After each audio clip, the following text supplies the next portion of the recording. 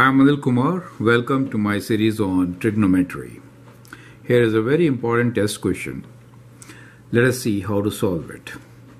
A regular octagon is inscribed inside a circle with radius of 10 centimeters. It has got two parts. Part A is to find its perimeter and part B is to find its area.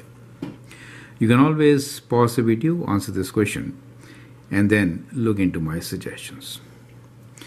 Well, in an octagon, you can make 8 triangles, right? So we'll find each side with the help of these triangles. Now, if you look at the central angle,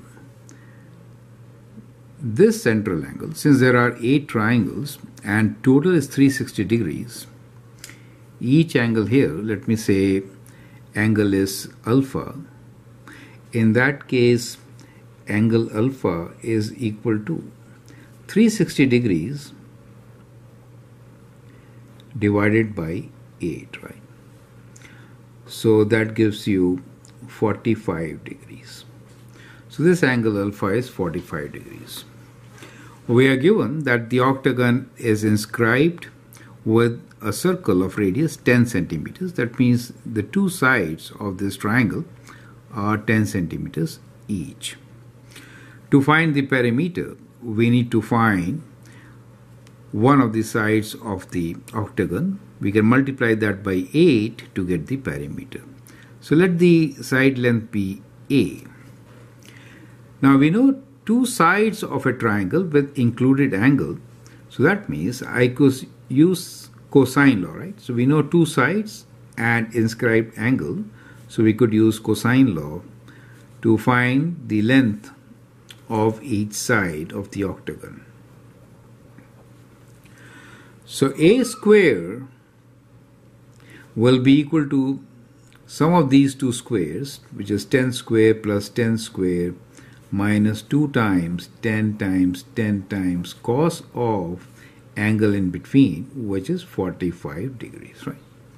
So let's figure this out. So A square is 10 square plus 10 square minus 2 times 10 times 10 times cos of 45 degrees. That gives you 58.5786. So A will be square root of 58.57. So if I do square root of this answer, we get 7.67. We get 7.653. 653. So that becomes one of the sides, right? So therefore, perimeter will be 8 times A. So it will be 8 times 7.653, and let's multiply this by 8 to get our answer, which is 61.22. Correct?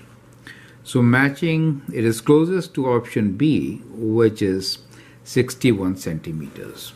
So we get that the length of each side of this regular octagon is 61.22 centimeters.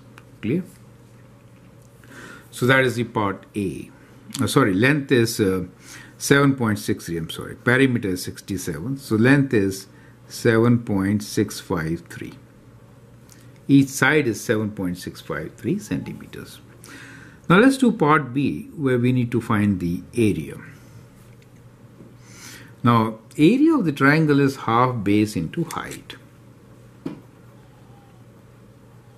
Half of base times height.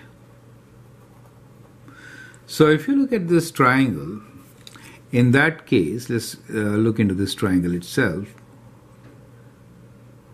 We know what base is. We need to find the height of this triangle now. So since it's an isosceles triangle, so the altitude will divide the opposite side into equal parts. Now, this angle is 45. These angles will be how much? Well, you could find it in different ways. One of the way could be let's call this angle as beta. In that case, beta, the angle, will be equal to 180 minus alpha, right, divided by 2, right. In this case, it would be 180 minus 45 divided by 2.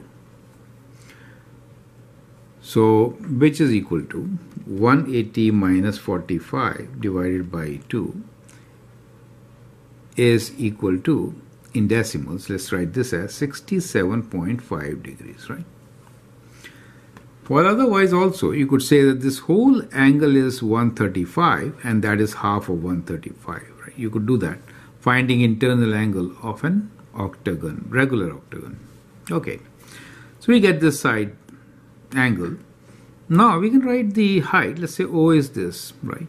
And let's say this point is P. So the height OP will be equal to what? The height O to P will basically be sine of angle beta times 10, right? Will be 10 times sine of angle beta, which is 67.5. So we know height, we know base A, which is 7.653, and there are 8 such triangles, correct? So let's find the area. So area of octagon will be 8 times area of each triangle, which is half of base A is 7.653 times the height, which is 10 times sine of 67.5 degrees. Okay? So let's calculate this. So we have 8 divided by 2.